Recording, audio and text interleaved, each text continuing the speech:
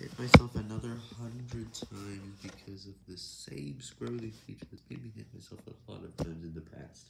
This time it was again, same playlists again, and it's always been doing this.